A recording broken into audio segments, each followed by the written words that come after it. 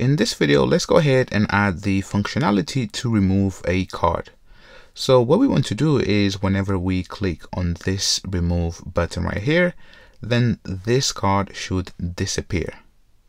Open up Atom, and the first thing that I want you to do is to open up index.js and then import, and we're going to import without from Lodash.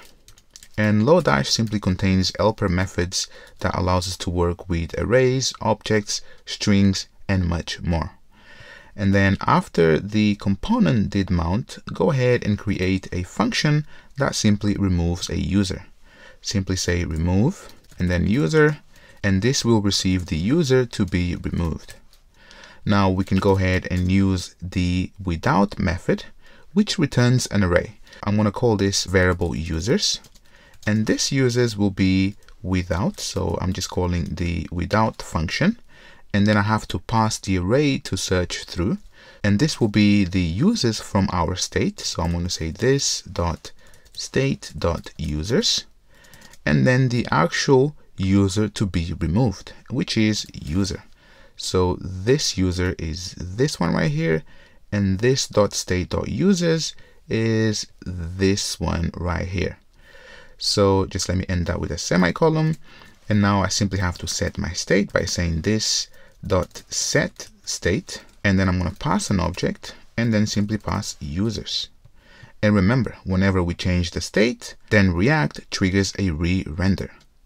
Now we have to pass this function down to the user card list component, and to do so, just scroll down to this user card list, and then we have to pass another property or another prop by simply naming it handle and then remove user, and this will be equal to this dot remove user. And because we lost the scope of this, we have to bind and then this.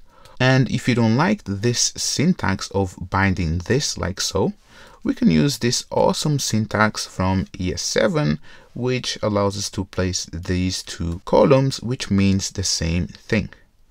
So I'm going to save this and now open up user card list. And before render, let's go ahead and create a function that simply removes a user.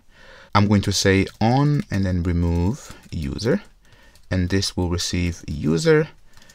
And then we have to call the function that we passed through the main component. So to do so, I have to say this dot props and then dot handle remove user and simply pass user. And now we have to also pass this function down to this user card. To do so, let's go ahead and pass on remove user, so the name will actually be the same, equals to, and then this will be the this, so we're going to bind to this, and then I'm going to say this dot on remove user, just like so. And also I'm going to pass the user to be removed, so let me just say current user, and the current user will simply be user. So this is the user to be removed, and then this on remove is what we pass down to the user card, and this is simply the function that we pass, which is this one right here. And now open up usercard.js, and I'm going to create a function that allows me to remove the actual user. So I'm going to say on remove user, and you can see that I'm using the same name for the functions because it's easy to read and it's consistent. So now what we want to do is simply call this dot props dot on remove user, and then the user that we want to remove we also pass down through the props. So I'm going to say this dot and then props dot and then current user, and if I end that with a semicolon. And one last thing now that we have to do is simply to add the on click event to this button right here, so this button right here. So to do so, simply scroll down, and you can see that right here, this is where the button is. And after the class name, simply say on and then click equals to, and then we will simply pass the function. So we have to bind to this, and I want to say this dot on remove user, just like so.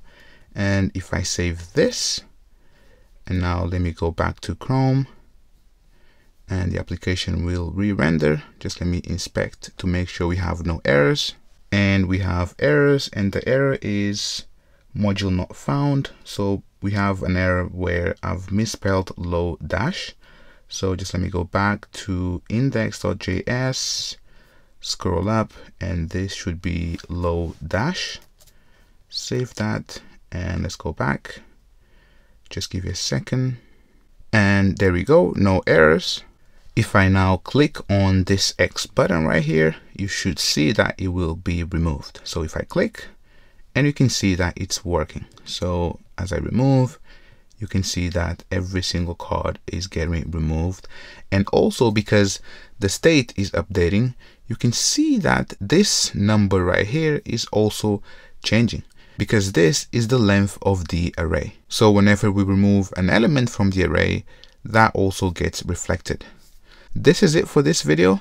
If you have any questions, please make sure to ask, and I'll be more than happy to assist. In the meantime, join me in the next one. See ya.